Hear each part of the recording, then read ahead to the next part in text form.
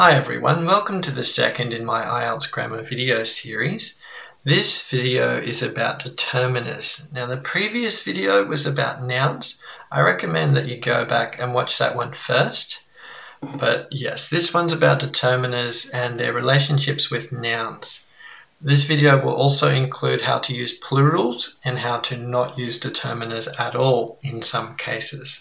So let's get into it. We've got a lot to learn here. I think this will be a bit challenging the deeper we go into the video.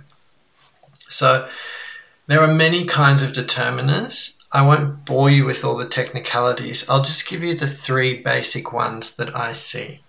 So firstly, there are articles, then we have possessives, and we have all the other ones. I'll just call them general determiners, but it's like everything else. Articles, as you probably know, are the words a, an, and the. The basic idea of is it goes with singular, general, countable nouns. So you know about these from the previous video. Singular is just one thing. That comes from the word single. So a one individual noun. Plural, more than one. That's all that means. And uncountable, once you can't count. Again, that was explained in the previous video. So or an go with singular general countables and with vowel sounds after them. And the word the goes with specific nouns and set expressions.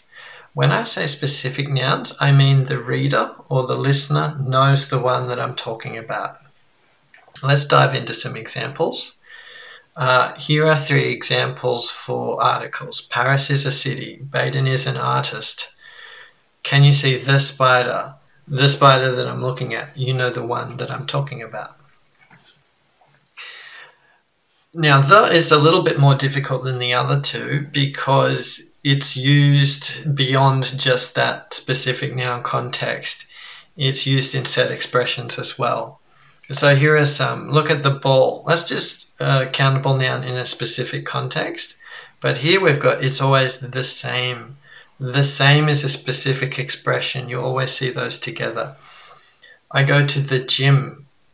Okay, I might go to our gym, but we just say the gym. Same with the beach. I like to go to the beach. Why the? I don't know. It's a set expression.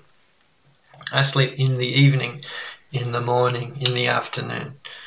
Set expressions. It's the biggest one, the biggest, the best, the most beautiful. These are what we call superlative adjectives, which we'll look at in a later video. The always goes before them. And lastly, it goes with countries. The main three that you need to remember are the Philippines, the UK, and the USA. So the goes with all of those. Here are some examples how the goes with different kinds of nouns. So some people think the only goes with singular nouns. That's not true. It can go with singular, plural, and uncountable. So for example, a singular noun, okay, can you see the spider? The one I'm looking at. Can you see the birds, plural? Can I drink the water, uncountable here? So it goes with all of those.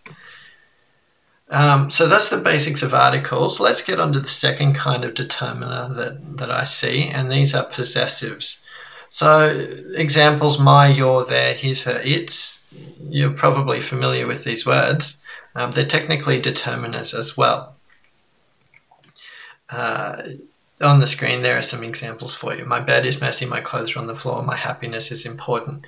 Going with every kind of noun. Countable plurals, countable singulars, and uncountables. So possessives go with all of those.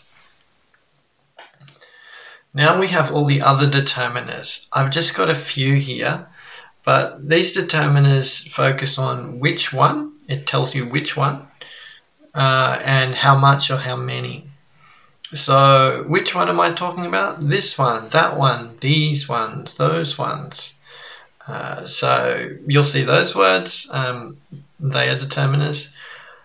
How much, most, some, any, determiners, every, another, one, counting, 1, 2. These are also determiners. There are big lists of them. If you want, you can go research them. But this is the basic idea, and I want to push through these. Now, here's a golden rule for you, something to keep in mind. The rule is, if my noun is countable and singular, I must have a determiner. It's something you can edit for. If you ever see a countable singular noun, there has to be a determiner before it. It might not be a, an, or the. It might be one of those other determiners or a possessive, but there must be some kind of determiner before it. Let's look now at how to use the, a, an, plural, and no article. So first we'll start with talking about singular nouns. So when we're speaking specifically about anything, we use the word the. For example, do you see the spider? The spider I'm looking at. We all know the spider I'm talking about, so that's why we say the. I'm speaking specifically. Did you read the book I gave you? Not just a random book, the one I gave you. We both know the book I'm talking about. That's why I'm using the here. So that's speaking specifically. But when you're speaking generally about singular nouns, we use a or an. For example, I watched a good movie. You don't know which movie I watched. I'm just saying I watched a good movie. Next one, I met a friend last week. You don't know who the friend is that I'm talking about. It's just a random friend. I'm speaking generally. So that's why we would use a or an in those cases. Let's now talk about plural nouns. So with plural nouns, you won't use a or an. The question is, will you use no article or the word the? Let's have a look here. Speaking generally, use no article with plurals. Few examples. I like watching movies. Not watching the movie, not watching a movie, not watching movie, watching movies. No article, no the. People need to eat healthy food. People, in general, speaking generally, I use the plural form. Not a person, I use people. If you're speaking specifically about plurals, use the. So for example, I watched the movies you recommended. These are not random movies. These are the ones you recommended. We both know which movies we're talking about. So that's why it's the with movies.